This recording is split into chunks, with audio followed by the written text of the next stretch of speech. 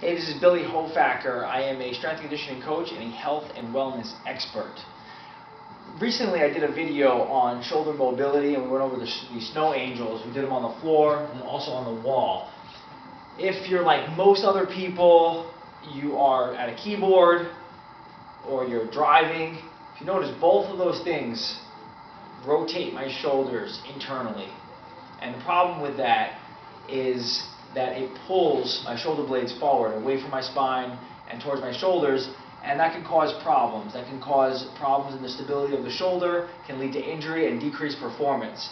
So it's really important to mobilize and strengthen those areas. Again, we went over the snow angels, which was just stepping off the wall slightly, keeping your butt, your back, your shoulders on the wall, and really opening up that thoracic spine, the shoulders, and also the pecs.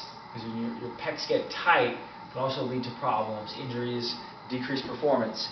We do the mobilization, but we also want to strengthen the muscles that can counter this internal rotation, which would be our external rotators. It's really important to do your compound movements like your bent over rows or your pull-ups or your TRX rows. That stuff is great, and we definitely want to do that. We also don't want to neglect the smaller stabilization muscles. So we do external rotation. I'll just show you a couple different ways you can do that. One is just keeping your elbow pinned at your side and come out. So you want to start with the arm 90 degrees against your side, elbow against your side, and then rotate out to the side all the way out and then back. We usually do a little bit higher reps on these smaller muscles.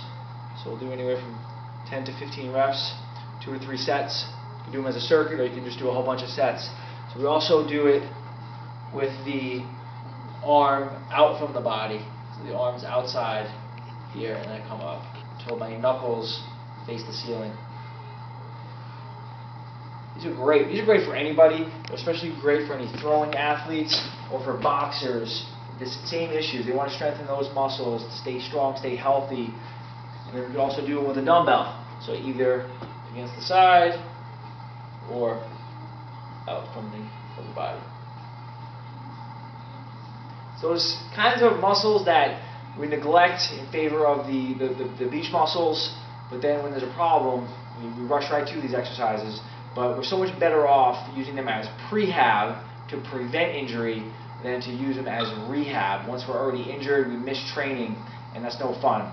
So I hope you like this video. I hope you add these exercises into your training. I know there's a lot to do with your training, but these exercises are really important, so make sure you include them.